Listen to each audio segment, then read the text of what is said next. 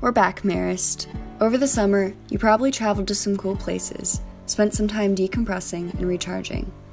Maybe you hung out with your friends, saw some movies, toured some colleges. Maybe you did nothing. That's cool too. The question is, where does God fit into the mix? The answer, right in the middle of all of it.